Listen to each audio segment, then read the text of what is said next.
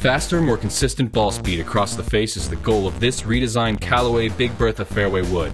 Along with an improved cup face and thinner crown, the hosel allows for independent loft and lie adjustability, one of just 2 fairway woods that offer that. The only thing we're not a fan of is the price. This is the most expensive Callaway fairway wood ever included in a hot list.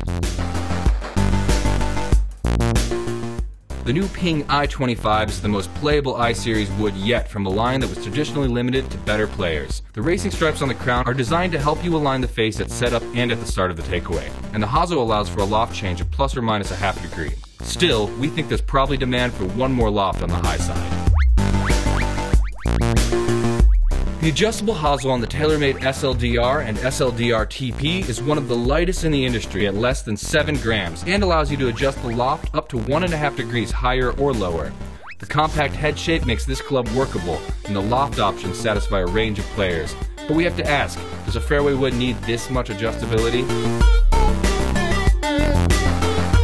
Full-service fairway wood line, the Titleist 913F and 913F.D is more hittable than you've ever thought a Titleist club could be. There are 5 stock shafts, ranging from 48 to 86 grams, and a hosel that allows for independent loft and lie adjustment. Unfortunately, the adjustable hosel causes some overlap in lofts. The Tour Edge Exotics XCG7 and XCG7 Beta continues the line's tradition of inventive materials and hot face technology.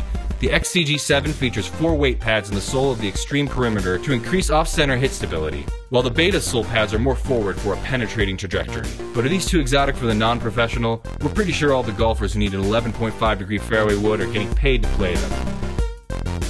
The Golf Digest Hot List is here. Subscribe to the Golf Digest channel now to see all the gear for this season.